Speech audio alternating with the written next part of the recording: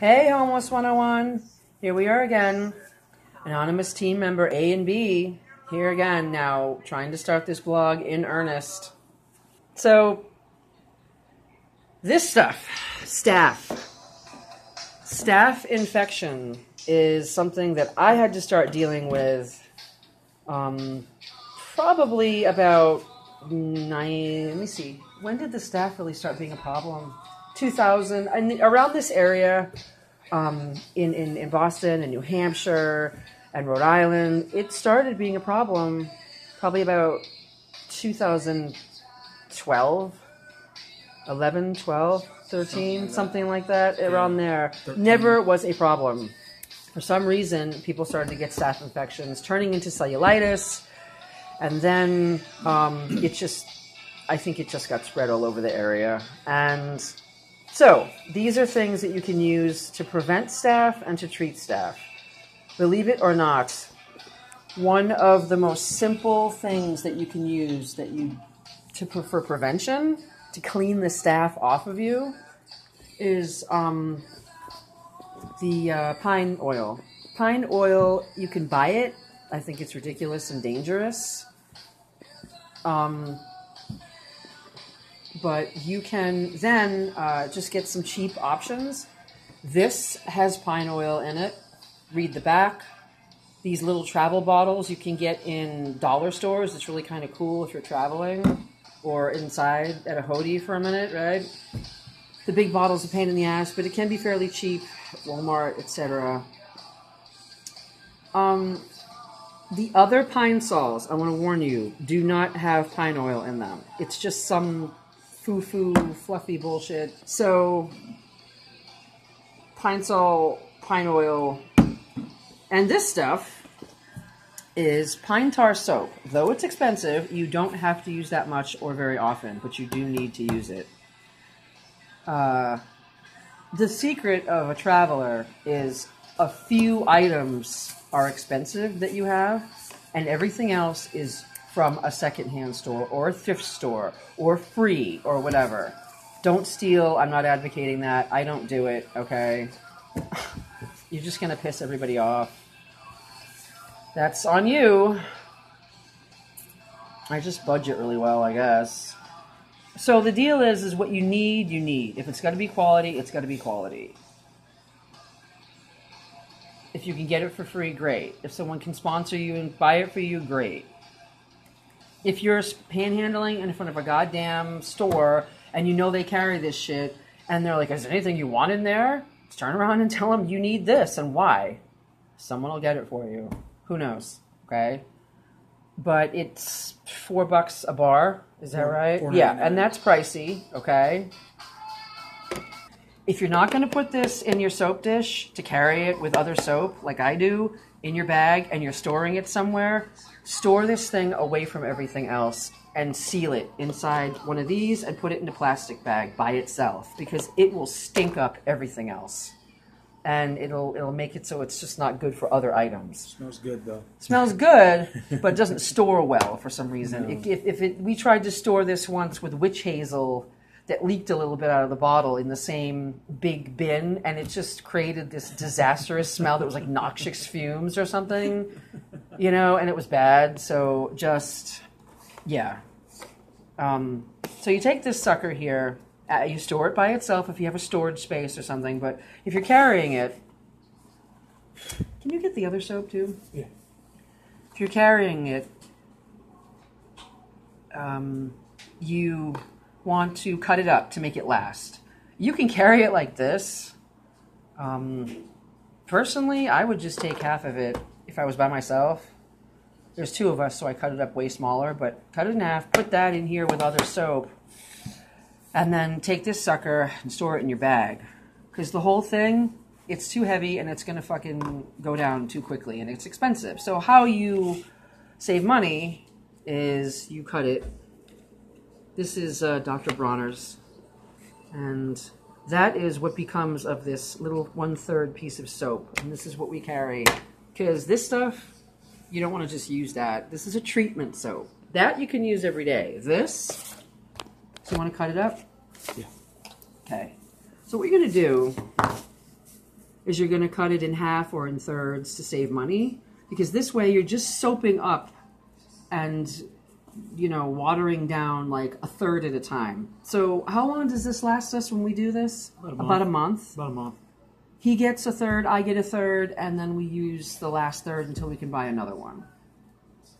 Okay, and you have to cut soap really carefully. This is hard, so you have to make lines first. This is like fairly easy, Dr. Bronner's. And I tried liquid soaps for cleansing, and they don't last long enough. They just go right down the drain. Number B, do his thing with that. So that's that stuff. Try to get the big one, because if you get the big one, you're buying 4.25 ounces for like $4.99. If you get the smaller one, you're paying $4.25 for 3 ounces. So of course you get more. Okay, and here's the deal. Staph. That will prevent it. If you anywhere you travel, forget even thinking about it. Just carry the damn soap all the time and use it for prevention. If you wash with it once every other day, even once a week, I would, because it washes the staph off and it kills it. It kills a bunch of other stuff too. Look it up on the internet. Pine oil, pine tar soap. This is good for your body, and if you have to, I guess it's good for laundry by hand or something. It is going to be used not on your skin. Understand the difference between surfactants, surface disinfectants, and things that you can use on your skin. For instance, we're going to go over different like wipes and chemicals that you can use for cleaning. A good example of this is like Clorox wipes, which are really good for surfaces. Do not use them on your skin. But the wet ones, or the generic, which are cheaper, the red, sometimes they come in yellow, when they're lemon scented. That's okay for your skin, your bottom, cuts, wounds, and surfaces. It's just the chemicals in this stuff is not meant for skin. It'll hurt you, and it might make a cut or a wound worse. Oh, yeah. It's meant for surfaces. However, the odd exception is that this is actually listed for laundry. Not your skin, but for laundry. That's the limitation of it. And when we're talking about laundry, we're talking about, can you pour me a capful and I'll show them what we use for laundry to prevent staph? Just the smallest amount. Okay.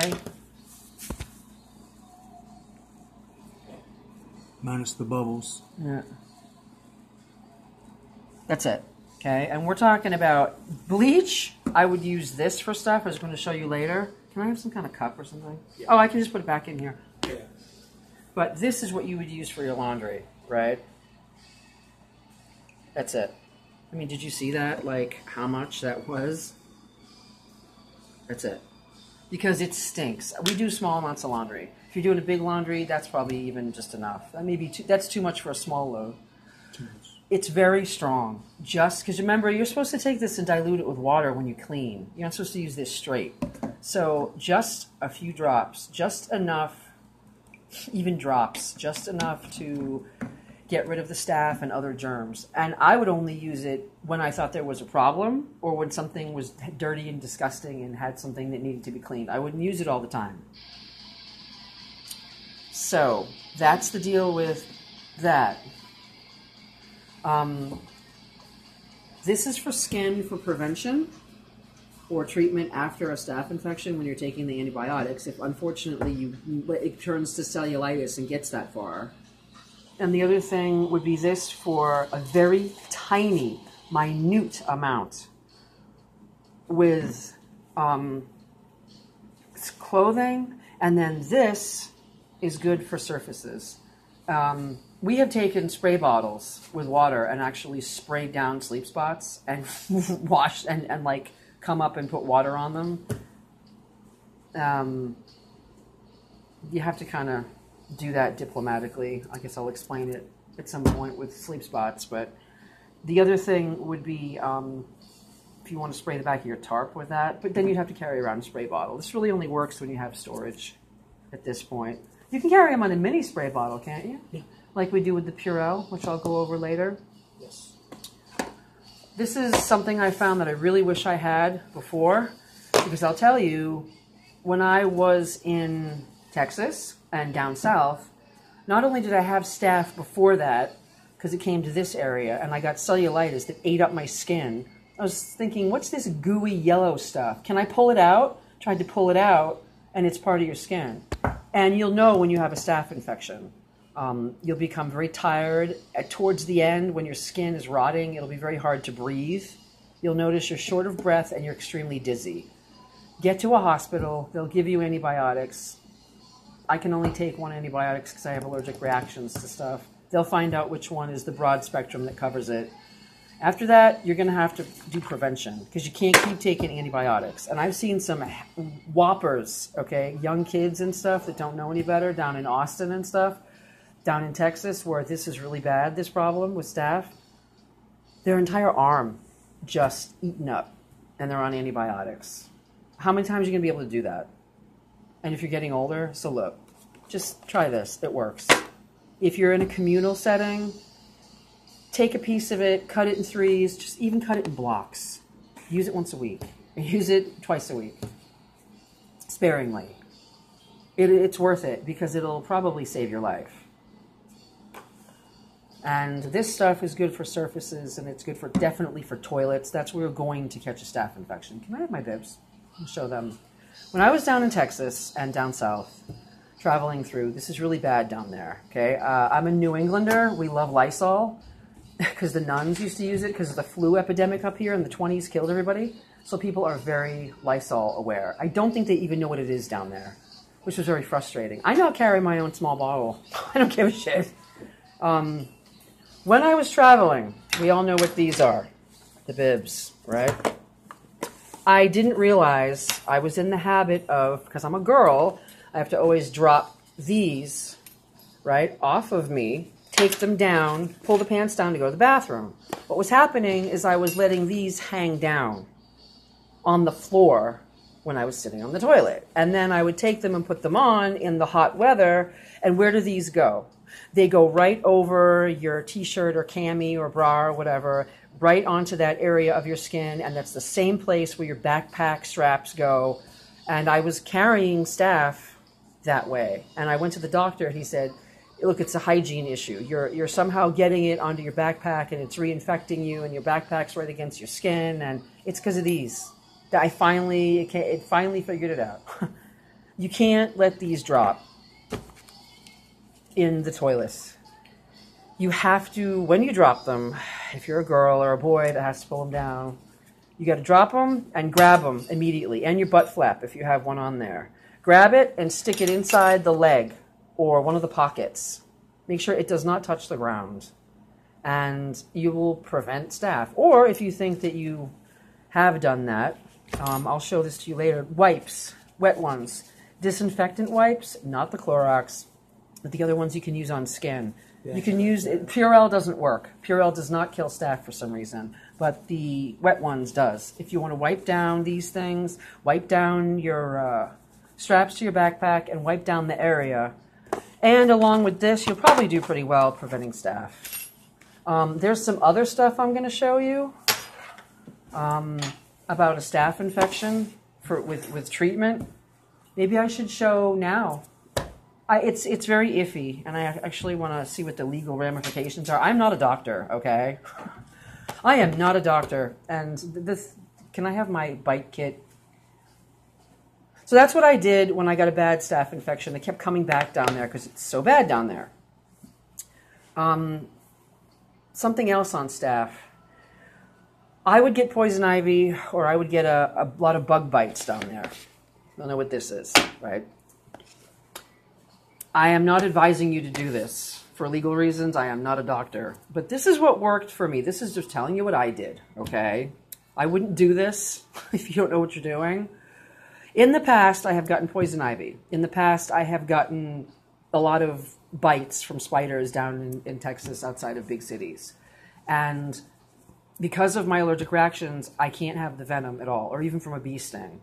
And the bees are more aggressive down there, I noticed, and they will sting you if you get near a bush. I have to use this all the time when I'm down there nowadays. However, the other use for this is, can you open that? If you have open wounds and there's staph everywhere, and this is before I got the soap. This is why the soap works, because the soap will clean the open wounds and you won't have to do this. This is cure. I mean, this is prevention and this is a cure. This is prevention and this is a cure, right? That's the difference. You want prevention. If I had known about this stuff, that's why I'm so adamant about it, because I'm pissed. Like, if I had known simple pine oil would prevent me this nightmare, I have scars on my skin and everything, I wouldn't have had this problem. That's why I'm pushing it so hard, right? I wish somebody told me. This is what I had to use to prevent staph from getting into the open wounds that were the poison ivy scratches or the bug bites. Because they were, every time I got a bug bite, whether I had to suck venom out of it or not, the staph would get into it and I would start to have the staph get into the bites. It just wouldn't stop. So what I did is, like I said, this is just my experience. Take this thing, if you know how to use it, right? I was using it to suck the staph out of the wounds, to prevent it. If you use this soap, you should not have to do that. If you are in a situation where you know that it's happening and you know what the staph feels like and you know what it looks like, only if you know what you're doing would I suggest this at all. You can use this to get the staph out of the bites and the wounds before it turns into cellulitis. Because when it does, you have to take the antibiotics again. If you use this, it should prevent it. Anything that you use this for, to suck out venom or whatever it is, clean it really well with this stuff. This, or if you don't have that, of course I didn't know about it at the time, right? Antibacterial soap and then alcohol wipes. You know, get the staph and the germs and the venom out of it, but keep it clean. Or buy a new one. It's $15. Camping store, Walmart, whatever. Try to keep the pieces, don't lose them. This is for removal of venom. You see the little snake thing here. Looks like a snake. It fits a two little, that size, this size, right? And the thing with staph I noticed is that when you suck it out, it's a clear liquid. Have you ever done this? Have you watched me do this? No, but... Okay, well, yeah, I mean, there's a whole phase I went through where I had poison ivy and I had to keep doing this. I've milked staph. Yeah, and I mean, you have to take it comes out as blood, but it's like a clear liquid too, also. And then you have a biohazard issue. So you have to understand how to be really clean. The last thing I want is to hear about a bunch of fucking Band-Aids and blood and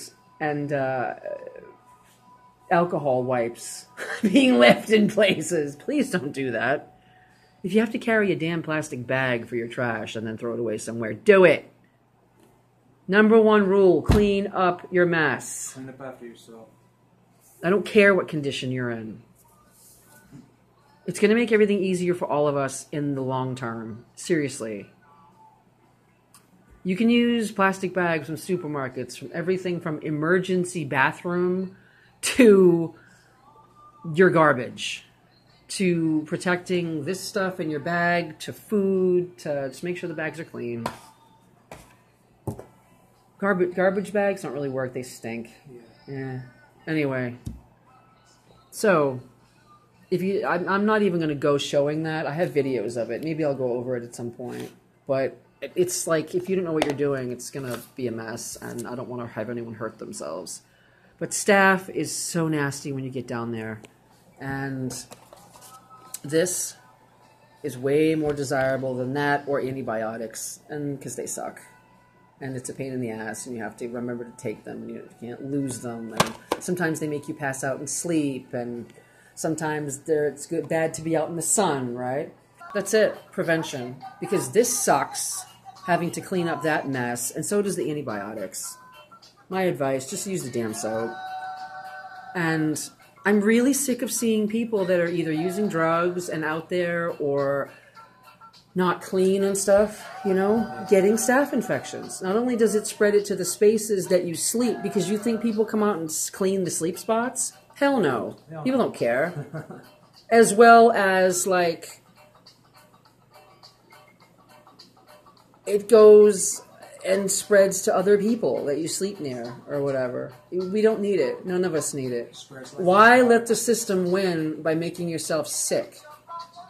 Prevention. You deserve to be healthy.